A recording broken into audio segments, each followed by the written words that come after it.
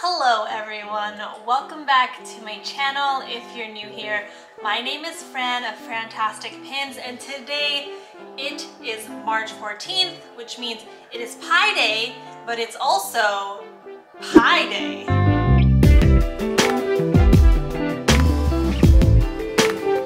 Alright, so excuse my rather cheesy intro. Today is a first of its kind on Frantastic Pins. I'm doing my first ever baking collab. Miko. Excuse me. Miko. If I was baking for other people, I would be more aware of my cats climbing everywhere, but since this is just for me and Jacob, it's fine, okay? Alright.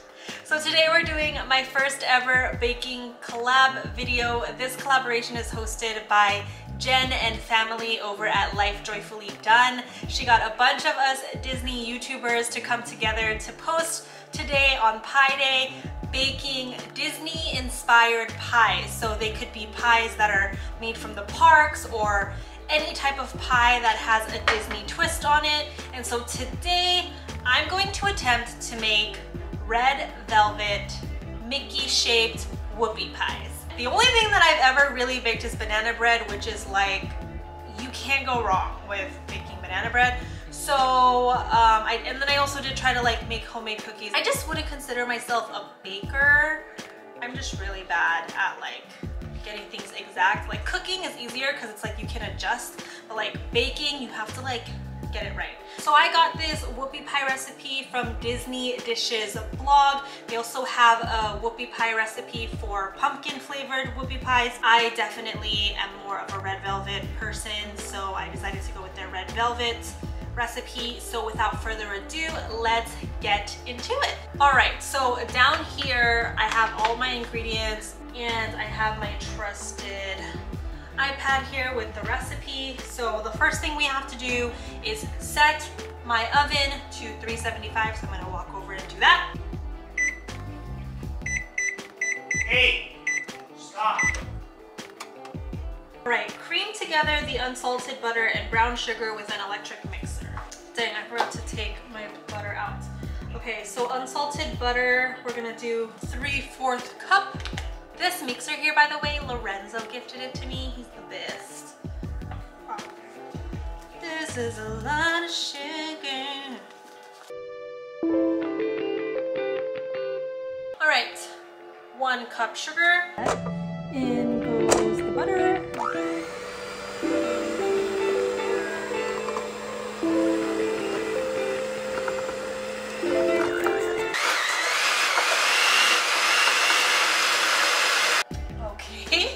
So 1 egg and then 1 teaspoon of vanilla. Let's see what happens now.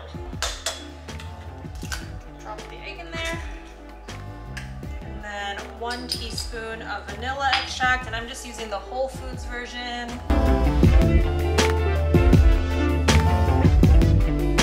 That, and then let's see what happens here. So now we're gonna do flour. We need 2 1/4 cup.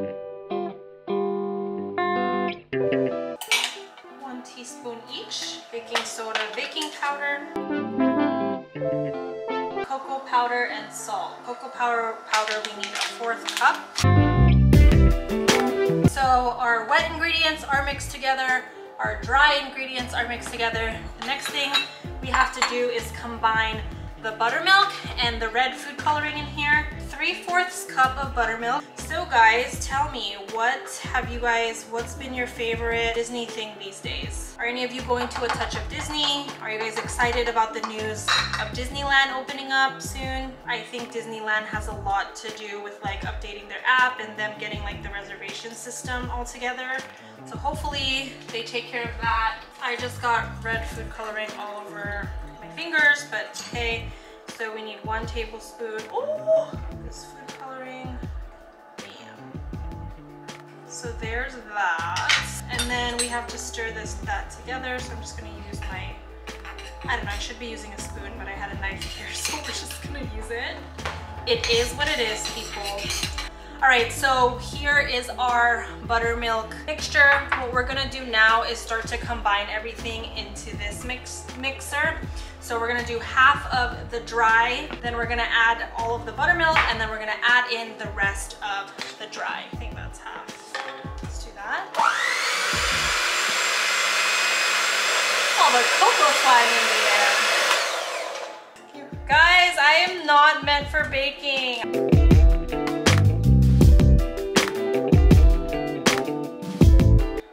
My eye's itchy, but I don't want to put food coloring on my eye.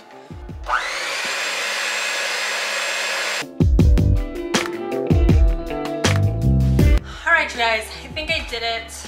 I think this is just what it's gonna be. So here we have our mixture here. So I'm just gonna take the batter out and we're gonna put it into this Ziploc bag because I don't have pastry bags. So this is gonna be our pseudo pastry bag for today.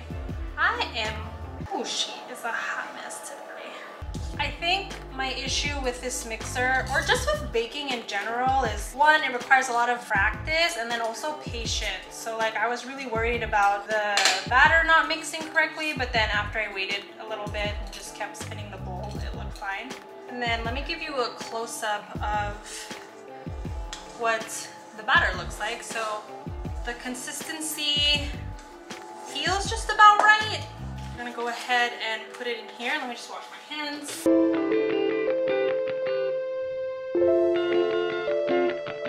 So here's our bag, a nice Iron Man red. All right, you guys, I'm back with my baking sheets and my pseudo pastry bag. We're gonna go ahead and snip the corner here. It's starting to come out.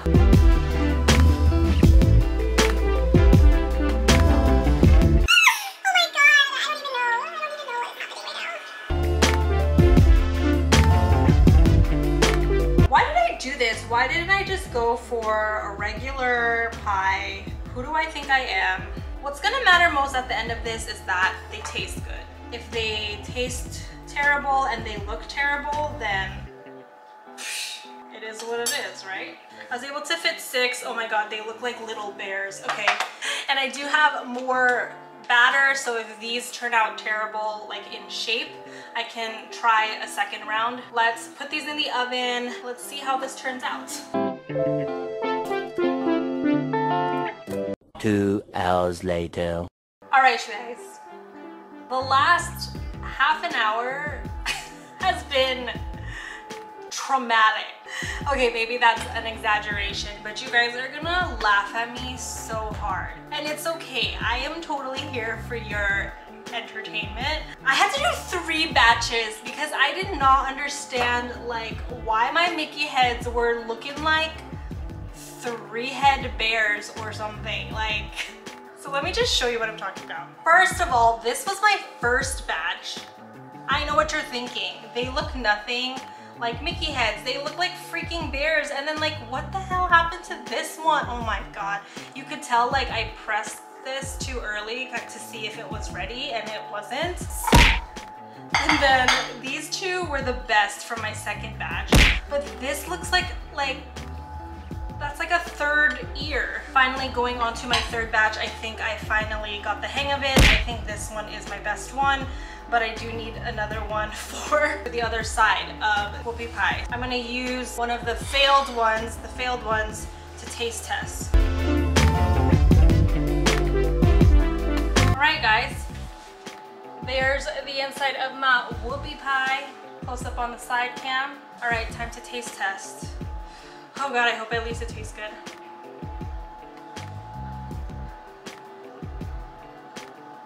It tastes good. It tastes good. Jacob's not a huge fan of cakes and frostings in general, so I don't know if he'll like this, but it's pretty good for me. I would probably attempt to make my own cream cheese frosting next time because I got regular frosting. So yeah, that's the only difference. But anyways, thanks friends for hanging out with me today. I hope you check out all the channels listed below to see what other pies were made to celebrate Pie Day.